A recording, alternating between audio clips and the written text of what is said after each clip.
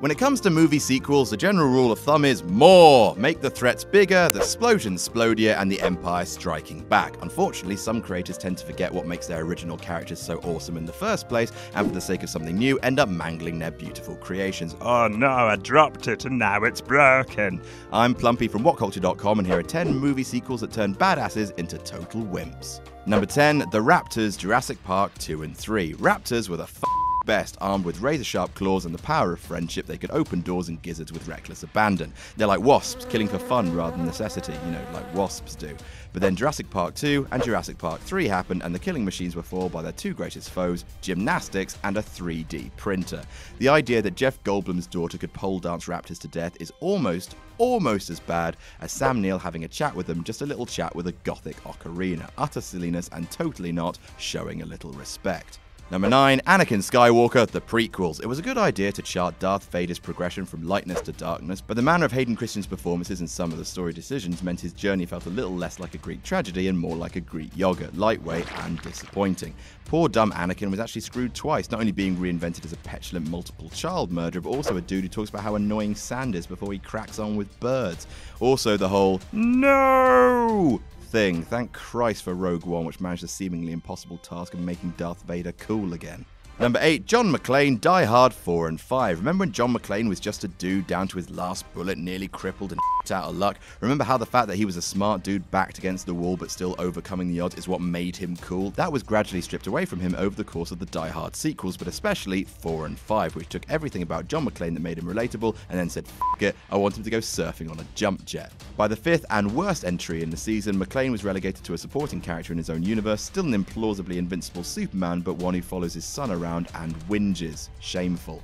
Number 7, Freddy Krueger, every single sequel. Freddy Krueger is a curious case of a character's popularity enduring despite pretty much every movie he appeared in doing its best to kick his mystique to death. The issue for Freddy, after the actually scary Nightmare on Elm Street, was that he too often descended into comedy, and slowly but surely the child killer, oh yeah, that's right, he's a child killer, lost his edge until finally he became little more than a walking punchline, and the punchline was mostly the word bitch. Number 6, Predator, Alien vs. Predator. In Alien vs. Predator, which should have been excellent, the interstellar dreadlocked hunters, who had once been cunning tactical killing machines for their first 2 movies, were reimagined as hulking, idiotic space jocks, muscle-bound and just looking for a kegger.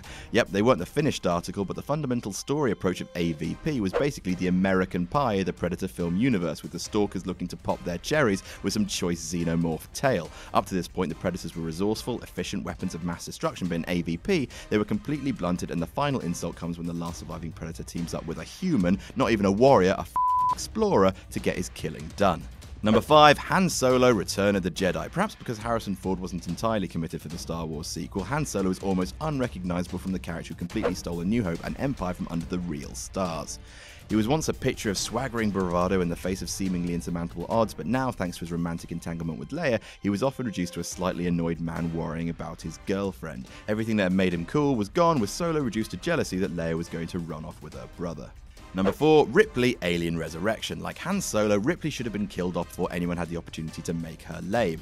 Unlike Han Solo, they tried that, but then they brought her back. Sadly, Sigourney Weaver was convinced to come back to play a version of Ripley who was an utter portrayal of everything that had made her so popular initially. Perhaps because she was a clone, or more likely because Weaver was so disinterested in the film at this point, this version of the character is a hollow shell. Yes, she looks the same and kills a few aliens along the way, but instead of being a heroic leader of inevitably doomed survivors, she's a bystander who is utterly unsympathetic.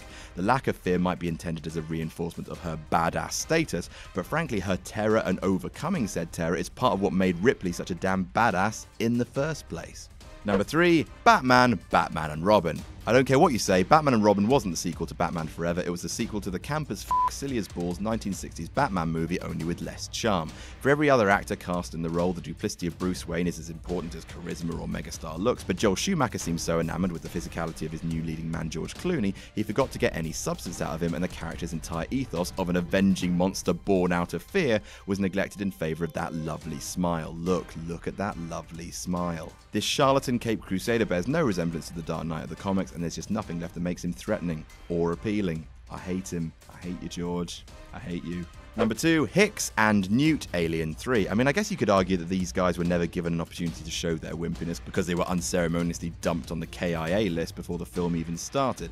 In the grand history of character abuses, the decision to cull Ripley's adopted family ranks about as high as you can get, and though it goes some way to pushing Ripley back into her discomfort zone, it feels like such a betrayal of their characters. After all, Newt had spent an extraordinary amount of time surviving within an invaded colony, and Hicks was the roughneck to end all roughnecks. Both proved themselves unkillable despite ridiculous odds, and for them to have been killed off so dismissively and easily, that's just criminal. And number 1, the T-800 and John Connor Terminator 3. From vicious, no-holds-barred killing machine to comedy sunglasses wearing nincompoop in 2 easy steps.